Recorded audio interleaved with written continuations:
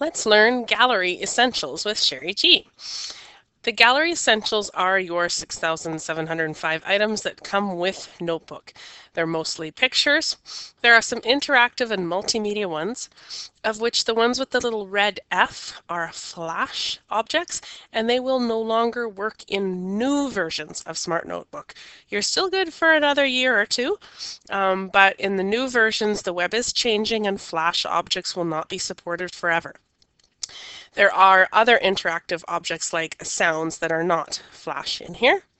You've got entire files and pages, and you can tell they're pages because the corners are turned on them, and when you drag them in, they create a whole new page.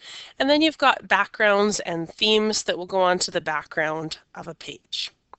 In your Gallery Essentials, if you find something that you use all of the time, if you are a sandwich teacher and you're going to use this sandwich all the time, instead of going to your Gallery Essentials and searching for sandwich, you can also take this and you can drag it to what's called My Content. My Content can have folders in it, and it is the pictures and pages that you use the most. So in my pictures that I use the most, I have some content I've downloaded from the Exchange, and I have a sandwich. And if you want to delete it from your content, you can, but you should be able to pull it out.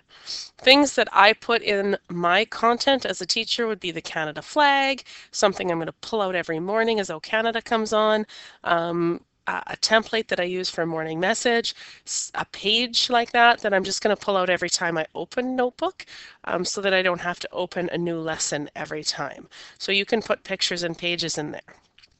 The one caution is if your laptop dies, you will lose the My Content area. So if you do have to return your computer, you would want to export your collection as a file, save it on your H drive, and then just say your gallery. You could save it, and then when you get a new version of Notebook on your computer, you simply add it to your content and it will come right back in again. So My Content and the Gallery Essentials, you could tell it's a picture if it's just an item, interactive if it has a flash or sound on it, an entire page. It's going to replace the whole page if you bring it in. So now I could see that I have my sandwich page and another page. Pages and files, and then your backgrounds and themes. Your backgrounds will go on all pages or just a group, and then they can go into the background of the page. Okay, all the other images are on top of there.